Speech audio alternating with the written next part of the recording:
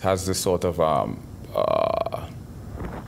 it has this submissive outlook of reality. It postulates that our reality is subjugated to impersonal fate. So whatever your philosophy, your ideas, your ideology, your preconceived notion is irrelevant because fatalism philosophy is reality is subjugated to a sort of impersonal fate.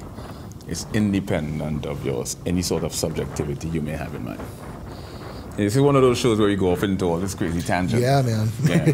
Yeah. Well, I think transdisciplinary methodology works a lot here because it helps to explain certain things that might be a little bit more difficult to grasp if you look at just by itself. Mm-hmm. Like for me, with all of the talk about like psychology and systems, everything that we were just talking about, or are you to me like it makes comparative mythologies it at a all, lot easier